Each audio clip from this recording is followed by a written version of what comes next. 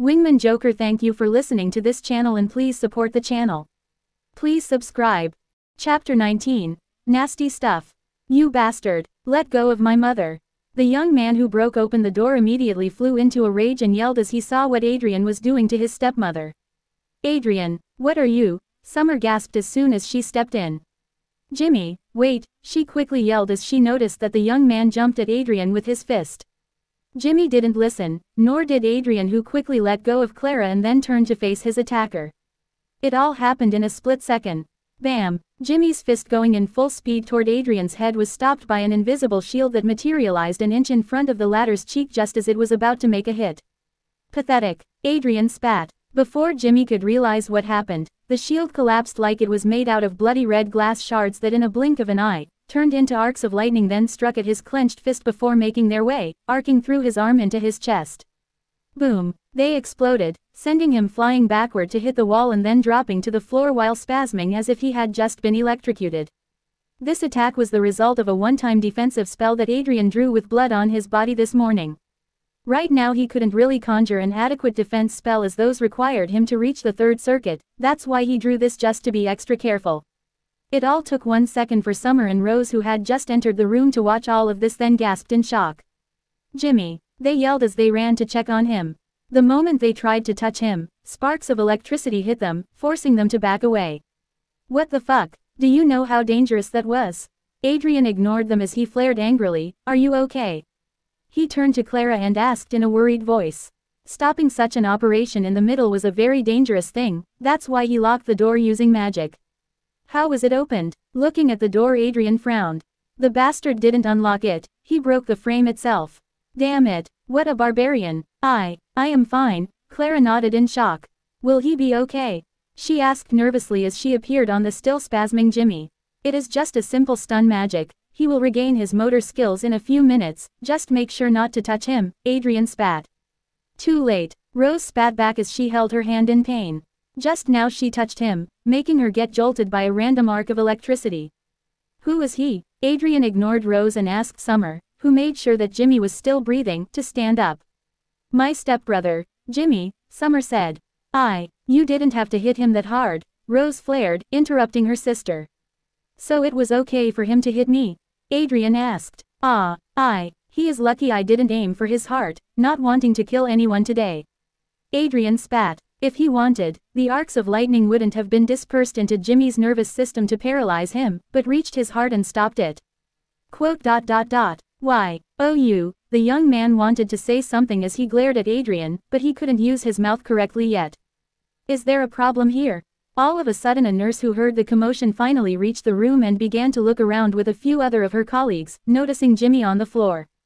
There is none, Adrian said, flashing his family card. Although this hospital didn't belong to his family, it was under the influence of the magical tower. Give us some privacy. The nurse frowned. You can't leave. Yes sir. Another young busty nurse who knew what the card meant said quickly with sparkling eyes as she looked at Adrian. She unconsciously even unbuttoned the collar of her uniform and pushed her chest forward.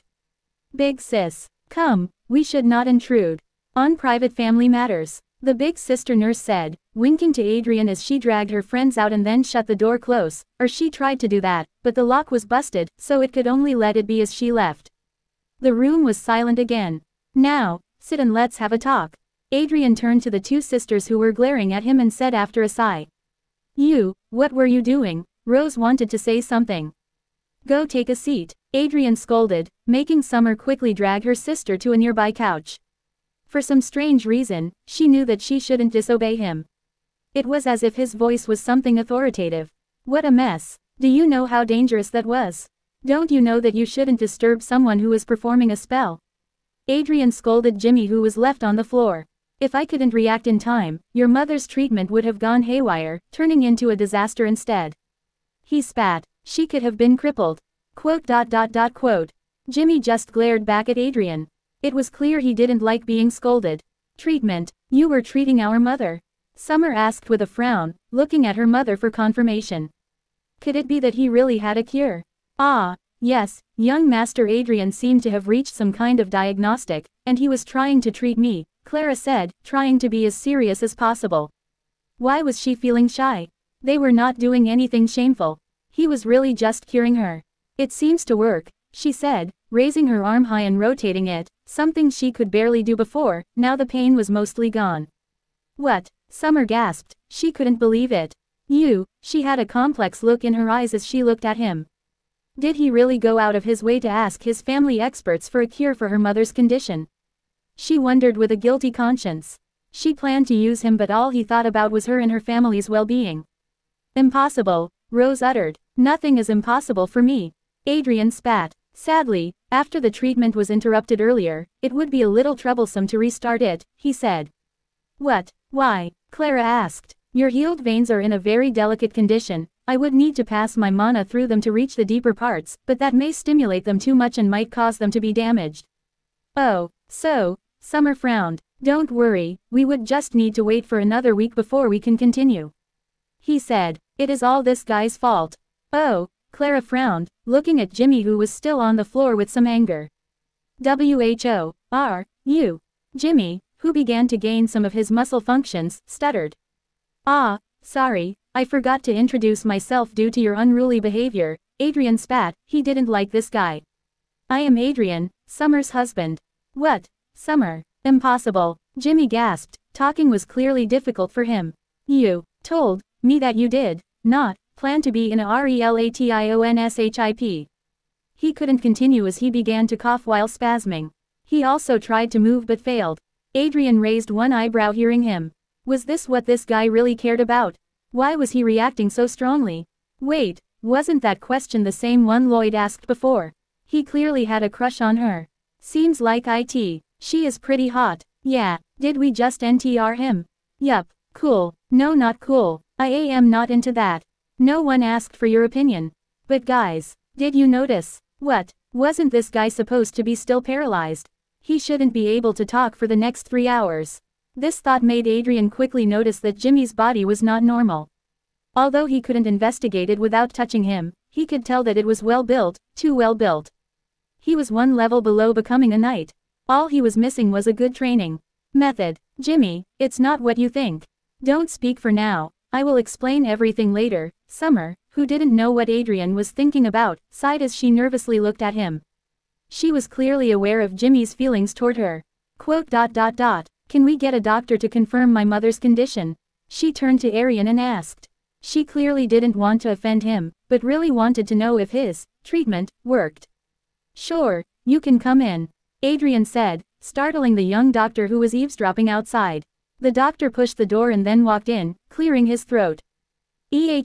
Excuse me, it is time for me to check on the patient, he said nervously. He was clearly new here. Please do. I tried a secret family healing technique on my mother-in-law, please perform a complete diagnosis. Adrian said, you can ignore this guy. He will be okay soon, he added after the doctor noticed Jimmy who was still glaring at Summer. Ah, okay, the doctor nodded as he headed toward Clara. Please be patient, a complete examination would take some time. About 30 to 45 minutes, he said without making any extra comments. He was a pretty sensible guy. He just sat beside the hospital bed, then took a strange-looking stethoscope and began to check Clara's pulse by following her veins. Unlike Adrian who could do it quickly, the doctor couldn't really use his mana to investigate the veins directly and needed to use some tools.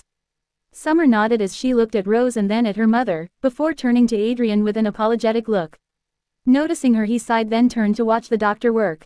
Although this guy was clearly young, he was not bad at all. Adrian paused. Did you hear that? Yeah, Adrian, who monitored all the mana flow around by instinct, felt someone using telepathy to communicate right behind him. Giving the room a scan, he quickly found the perpetrator. It was Jimmy who was starting to regain control of his body. His eyes were closed as if he was angry, but Adrian could tell that he was communicating with someone telepathically. He knew those mana patterns too well to be mistaken. Is he talking to? It might not be him, but something inside of him. I don't like this. Yeah, this guy is not even a magician. Strange. Could it be an artifact on his body? It could also be a talisman or a parasite. No, it is him. Look at how his eyes are moving, he is clearly the one talking. As Adrian's soul fragments logically analyzed the situation, he frowned. Regardless of how Jimmy was doing it, Adrian felt threatened as he couldn't locate the other side of the communication. Could it be someone outside? Can we find the source? Not without the third circuit. Let's try to create a temporary radar by using the zero circuit. As an antenna, then filter the data using the first circuit. Adrian, who acted as if he was watching the doctor work, slowly manipulated his mana and began to modify a part of his zero circuit, the part that was responsible for feeling the mana, then rewriting a part of the first circuit to analyze the bidirectional streams. This solution was very inefficient. It had a very narrow range and only worked in situations where there was not much noise, but it was enough for now. Finishing in just 5 minutes, he quickly activated it, allowing him to feel the exact mana flow around Jimmy as he focused on him. The mana fluctuations around him formed a stream that went directly from between Jimmy's eyebrows into his cranial vertex at the top of his skull. There was clearly nothing there. Is he by any chance communicating with himself? Schizophrenia? No. Could it be? Impossible. That nasty stuff exists in this world too. What nasty stuff? Scat. Shut up. It can only be one of 4. A contract, a possession, a parasite, or a demon. All bad news. Can we listen to him? The communication doesn't seem encrypted. Use the second circuit. Adrian quickly modified another part of his second circuit, the one responsible for the manipulation of the mana elements to take form. By flipping the circuit, he turned it into a circuit that turned the form and modulations of the mana into data. That's what it meant to understand how everything worked. He had free reign over all his circuits, changing them to fit his needs. Finishing in less than 5 minutes, he looked at Jimmy. The guy was no longer lying on the floor, he was sitting while leaning against the wall. He was no longer communicating with anyone, but merely glaring at Adrian. Adrian glared back. This guy's body was way stronger than expected. Shit, we took too long. Damn it. Speak, fool. Should we leave him be? No, this guy hates us. Never leave your enemies alive. Kill him. No need to go that far, we just need to investigate him. But he is no longer using telepathy. Try to stimulate him. How? Do you need to ask? Adrian smirked, then slowly walked toward Summer. What? She asked, a little startled. She was worriedly watching the doctor who was checking on her mother and failed to notice Adrian's approach. Does your body still hurt? I was a little rough last night in bed. He whispered in her ear, making sure that beside her, only Jimmy could hear them. Why are you talking about that now? She hissed with a blush, making sure that no one heard him. Thankfully, Rose seemed a little distracted watching the doctor work. She didn't notice Jimmy as Adrian stood between them on purpose. Since we are in a hospital, I thought it would be a good thing to check with a doctor. There is no need, I am fine. She spat. Good, he said as he squeezed her butt from behind, from an angle only Jimmy could notice. Be prepared for some punishment tonight then. Ah, why? She hissed, looking around nervously as she pushed his hand away. For doubting me, he said. But you also threw away the gift wrapper you were meant to wear. He found those in the trash in the morning. Ah, look, can we talk about this later? She whispered nervously, finally noticing Jimmy, whose mouth was wide open looking at her. Clara seemed to have noticed them too, but she acted as if she didn't. No, I want you to wear a nurse dress, he said, touching her again. Ah, no, she said as she quickly pushed his hand away. Not now, please, she began to beg. She really felt very ashamed, but she knew that he was bullying her on purpose for doubting him. Okay, fine, later then, he said, winking at Jimmy as he moved away and allowed Summer to sigh in relief. Jimmy almost exploded, glaring daggers at Adrian. Soon he began to use that communication again. This time, however, Adrian could hear everything. System, please, give me a way to kill this bastard. Calculating. Negative. Like previously stated, he is a second-grade magician. Trying to kill him at this stage is suicide. Closing square bracket. Can't you restructure my body like you did before? No, you lack sufficient points. Closing square bracket. If you need help, complete the mission ASAP. Closing square bracket. The system will reward you with the Forbidden Night training method as promised.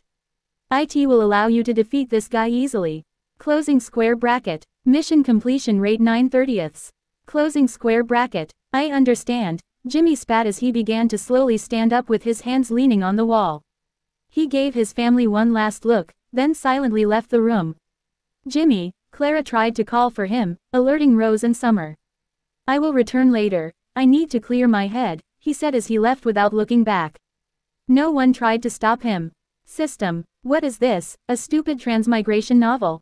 It is the oldest trick in the book. Not the oldest, but it is pretty old. Yeah, what do we do now? Isn't that obvious? I will go get something to drink. Back in a moment, Adrian told Summer a minute later as he quickly followed Jimmy, who was about to leave his detection range. Right now he was 100% certain that someone was scamming poor Jimmy. The question was what its nature was. This was easy to find out. Adrian just needed to know what kind of mission Jimmy had to accomplish and how the reward would be delivered to him.